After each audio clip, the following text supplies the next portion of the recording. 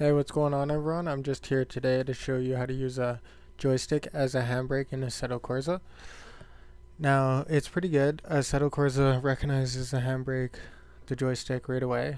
Now, if you just go into your settings, when you pull down, there it is right there. So you're going to want to change your range to 50% because the joystick net also goes up. So when you change it to 50, that will be the 0 to 100. So when you pull a little, it'll go a little. When you pull a lot, it'll go a lot.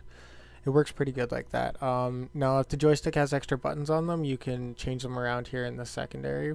But we're going to go do some drifts. I'll show you my drift setup as well, just in case you want to check that out. It works really good though. So I'll show you that there here. Load in the drift setup. There's that.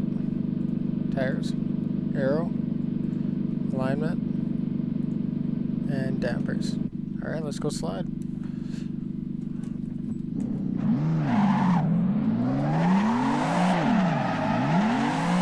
There we go. That's my pedal there. You can see it in the bottom right. Around where I'm pointing, that's my pedal. And this is the e-brake.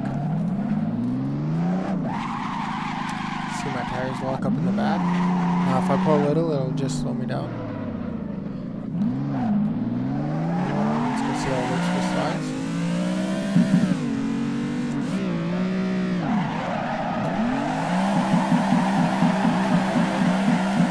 See, it looks pretty good. Can get right out of that corner.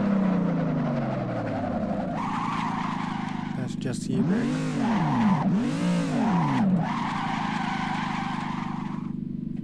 Alright, I hope you liked the video.